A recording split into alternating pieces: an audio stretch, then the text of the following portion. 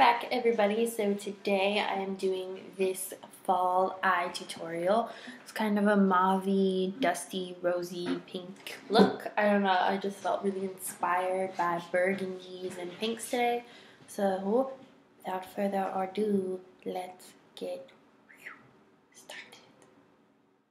So I'm going to start out with a little bit of a different order today. I'm going to start with my brows. I'm using the Browsings from Benefit.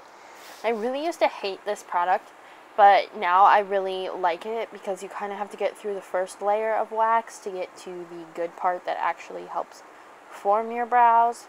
So I've kind of figured it out. It's just something you got to work with.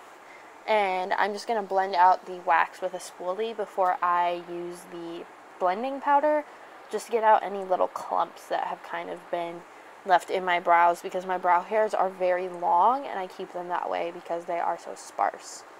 And then I'm just using Give Me Brow to add a little bit more volume to them, and I use the color 3.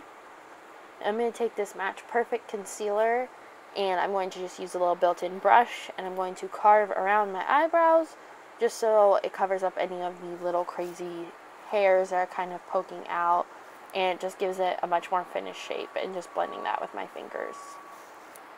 So now I'm going to start with the base for my eyes, and I'm using this Vintage Plum Color Tattoo with this little densely packed shadow brush, and I'm just going to put that all over my eyes. I like these color tattoos because I can use them as a shadow, or I can use them kind of as a MAC paint pot type product, so they're really good as a base for holding eyeshadows and they don't crease. And I'm using Beverly from ColourPop, and I'm going to put that onto a little blending brush, and I'm going to use it in my crease.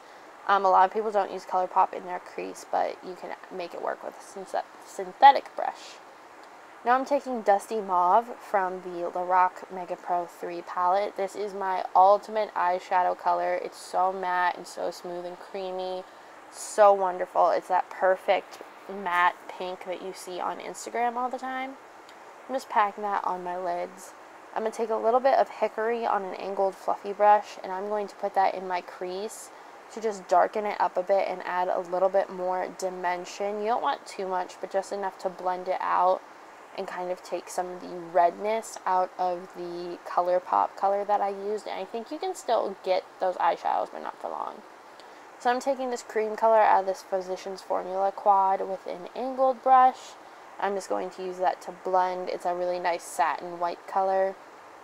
And now I am using the Revlon Color Stay Gel eyeliner to just line my eyes and create a wing, you know, as one does. Just real basic with the eyeliner.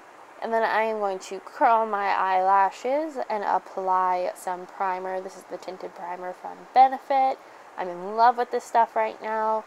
And then I'm going to use some Ulta mascara that is Voluptuous Volume, and it is in like Blackest Black or something like that. I got it for free in one of the goodie bags. So yeah, I really like that mascara. I am using the That Gal primer. I really want like a dewy finish underneath my matte foundation. I know that's kind of contradictory, but I found that it creates a really good smooth surface. So I'm using my matte and poreless foundation from Maybelline, and I'm dotting that all over my face. And then I'm going to use the Sigma F80 brush to blend that all out. I've never done my foundation like this with a brush like this before, but yeah, I really liked it. So I'm just going to blend that all over. The brush is really nice for blending foundations like this. I want to try it with some thicker foundations, but I think everybody has kind of seen this brush. It's always sold out on Sigma. So yeah, it's really nice and densely packed, and a really good brush just to blend like really fast with. So now I'm just going to do my highlighting and concealing. This is the normal highlighting and concealing that I do in just about every tutorial with my NYX Duo. And I'm just going to blend that all out with my fingers, so nothing too complicated there. So I'm using my ColourPop bronzer in Paradise Cove as my contour instead of the NYX one that I've been using. I just like this one. It's a little bit warmer, but I think it looks really good with this highlight, and it helps create a lot of definition for me. It's really good for pale skin, and that's one thing I appreciate about ColourPop is they cater to a lot of different skin tones, and they always have swatches of all the colors on different skin tones, which I wish more websites would do, so you know what you were getting when you buy the product. So I'm just going to contour my temples out a little bit and under my bottom lip. I'm just going to blend it all in with my fingers because, you know, ColourPop works best with your fingers. So as a highlight, I'm going to use Jelly Pong Pong highlighter. I wish this had a color name on it, but it's just kind of a pink color. I'm just going to use the applicator it comes with to brush it on, and then use a flat synthetic eyeshadow brush to blend it out on my cheeks. I found this a really good method for this, and you can use your fingers as well.